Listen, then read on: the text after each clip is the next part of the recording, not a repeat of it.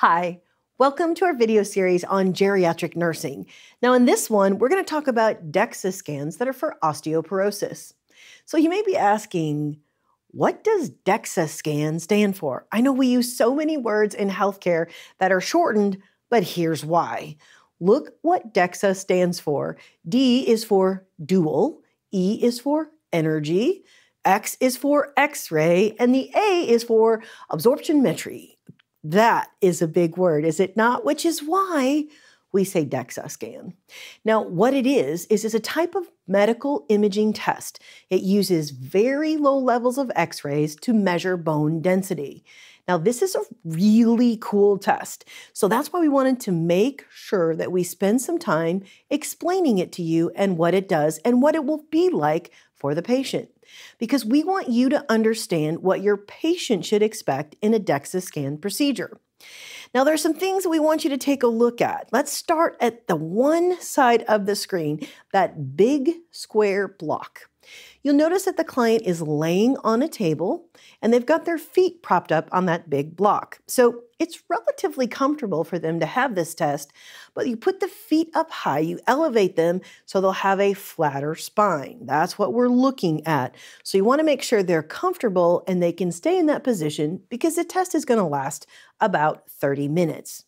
Now look at the middle. You've got that X-ray apparatus in the middle, right?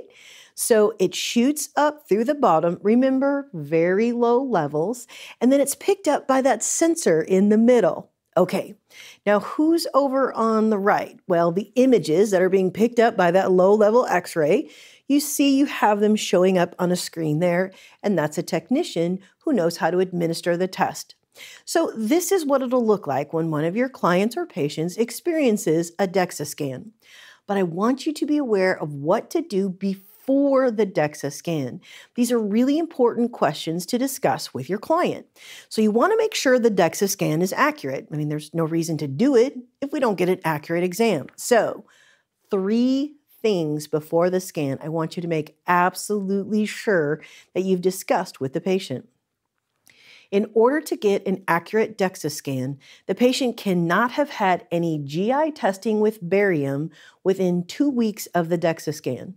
So you want to ask them, have you had any GI testing? Have you swallowed any barium within 2 weeks of this test? Because we'll need to schedule it out later if they have.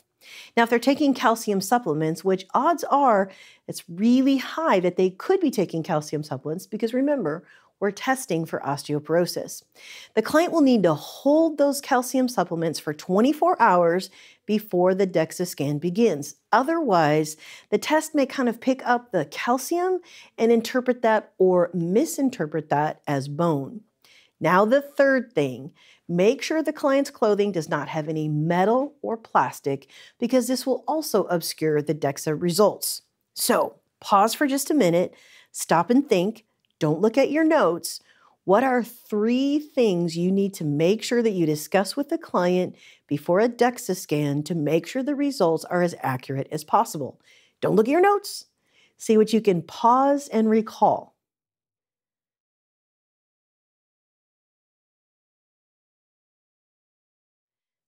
Now, why would I have you do that?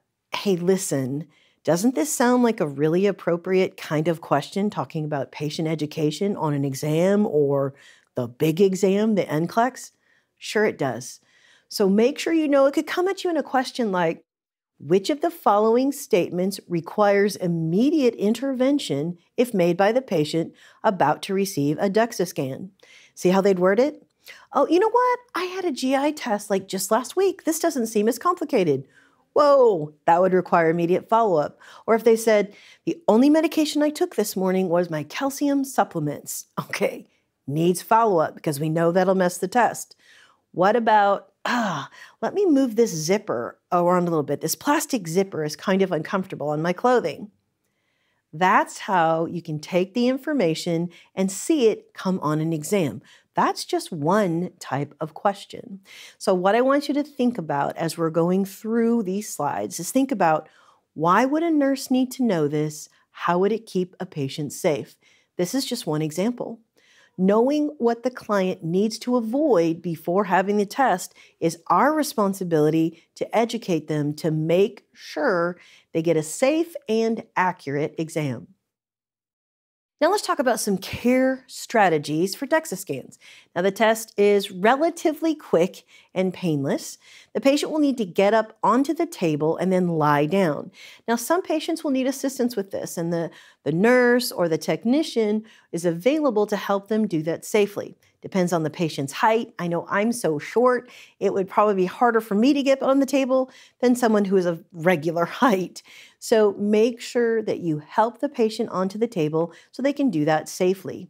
Now we talked about their legs being propped up on that square pillow. That's to help keep that flat spine. So really, it's not that uncomfortable once you can get them positioned. Now the arm of the machine, we talked about that earlier, that's what will pass over their body while they're being tested. Now the test takes about 30 minutes, so we said it's relatively quick, but it's still 30 minutes that the client is going to have to lay there. Now let's take a look at a DEXA scan report. Looks pretty cool, doesn't it, what you've got going there? See, the scanner translates the bone density measurement data and it makes pictures and graphs. Now this will be looked at by a radiologist or another physician. Now this test has a very high precision and accuracy for diagnosing osteoporosis. We'll talk about the kind of cues that you look for as signs of osteoporosis, but this test is truly the gold standard for this type of diagnosis, looking at the bones, determining what their density is, and identifying the risk or presence of osteoporosis. Because remember, DEXA and diagnosing osteoporosis, it's the gold standard.